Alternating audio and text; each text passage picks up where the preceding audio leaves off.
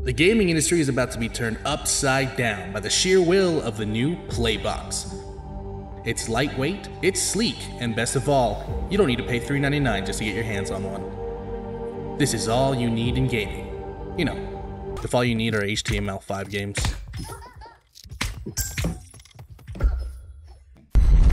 Hey everyone, I'm a software engineer, and I like to code a lot. I also like to game, and sometimes I find myself struggling with balancing the two.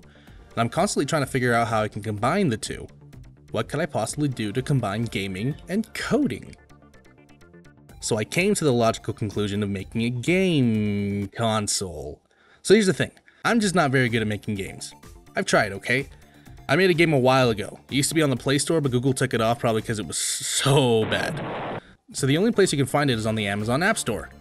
I'm not saying I'm better at making UI, I'm not. Just had to choose between being creative or ripping my hair out. So I chose to make a game console UI thing. Let's get started. So I started out by writing some requirements for this project. If I don't write any goals, then I end up never finishing the project. So after some discussion with my inner self about the name, I chose to go with Playbox. The name had the X factor. The name rose above its station. I was trying to make a little subtle joke about why I chose the name Playbox. I just took the first part of PlayStation and the last part of Xbox. But I just realized I could have actually called it the X Station, which would have sounded way cooler, but whatever. So after settling for Playbox, I decided to make sure the console had the following features. It had to look like a game console UI. You had to be able to play games from this UI, whether it be web-based or something like that. And it had to have gamepad support. After I came up with my 3 very simple requirements, I typed in the handy ng-new command and npm installed the heck out of Bootstrap. I was on a roll. I got the basic setup of the project and I realized it was like 11:30 at night. I had work at 6 in the morning and I was just mindlessly scrolling through the color documentation on the Bootstrap website, so yeah, good night.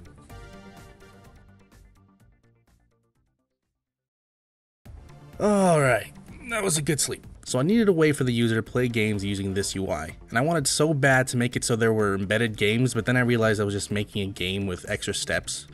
And I wasn't about to be tricked into becoming a game developer, alright. So I just looked up HTML5 games, made a nifty little activity interface to hold some data like the image and URL, played a couple rounds of Narrow One, made a component to display a tile for the games, and boom! I made a hyperlink to a web page. Looking at the console now, there are definitely things I didn't get to finish, like a store where you could install games and a recently played games in the Home tab. But what took up the most time in this whole project is the navigation. Right now I can only click around, but a game console doesn't have a mouse input by default. So I decided to hold off for a second on the gamepad input and use the arrow keys and the spacebar. You have to be able to navigate this UI using arrow keys and click on things using the spacebar. I created a directive to place on my buttons and I stared at that directive for a pretty good while.